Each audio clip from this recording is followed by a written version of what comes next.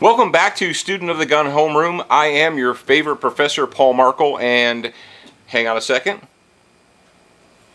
That one was for you, Marco Rubio. All right, today we're going to talk about ammo shortage or the ammo shortage solutions. Now, folks out there, they either say, I have a small amount of practice ammo, or perhaps you have a good amount of practice ammo, but you don't want to shoot it up. As a matter of fact, right now, there are a lot of academies and professional schools. I've talked to some of the instructors and the managers of these schools, and they said that people are real leery about coming and taking training or going to a 2 or 3 day school because they don't want to spend all that ammo stash they've got. They don't want to use up that 500 or 800 round ammo stash on one school. And that's understandable. But shooting skills are perishable. They're physical skills, and any physical skill is perishable. If you don't do it, you lose it, or at least you lose some of that skill. So right now is not the time to stop shooting. We don't want to just stop shooting and sit on our stash of ammo, because, you know, owning ammo and sitting on a stash of ammo doesn't give you skill and ability. You need to get out there and you need to actually shoot.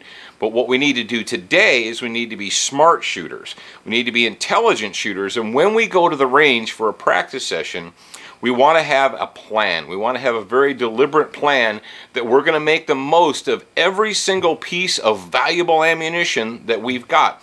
Well, here at Student of the Gun, we came up with a plan.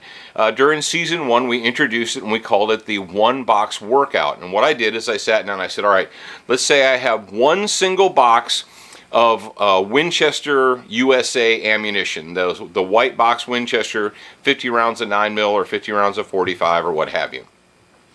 And how can we take that 50 rounds and make the absolute most of our time on the range? Well, we do that by taking it and breaking it down into individual steps or individual segments.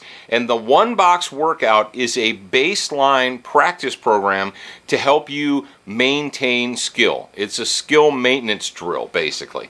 Now, this is a short form video, and I don't have time in this video to break it down every single step in minute detail. But what you can do, and what we've done for you, if you go to studentofthegun.com, and you look over on the little right-hand side there, you'll see the sign-up block for our electronic newsletter. You sign up for the newsletter, we'll send you the one box workout detailed report and instructions for free, just because we like you. That's how nice we are. So go to studentofthegun.com, sign up for the newsletter. We'll send you the one box workout detailed report, and it'll tell you exactly what you need to do to make the most of your available time and ammunition. Now, recommended reading for this week comes from my good friend Mr. Paul Howe. For those of you who don't know, Paul Howe is a retired U.S. Army Master Sergeant.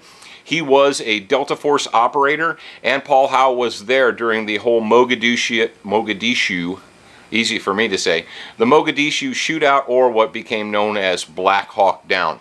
Now, this book is called Leadership and Training for the Fight. You can get it from our Amazon link, and we'll put that up for you so it's easy. Paul Howe is a professional trainer. That's what he does for a living right now. He's got a school in Texas. I've been honored to attend Paul's school in Texas. He's got a lot of valuable insight and information to provide you. So if you're a dedicated student of the gun, you really should pick up this book, Leadership and Training for the Fight, by Master Sergeant Retired Paul Howe. Check it out. And for everything Student of the Gun, you want to go to where? studentofthegun.com.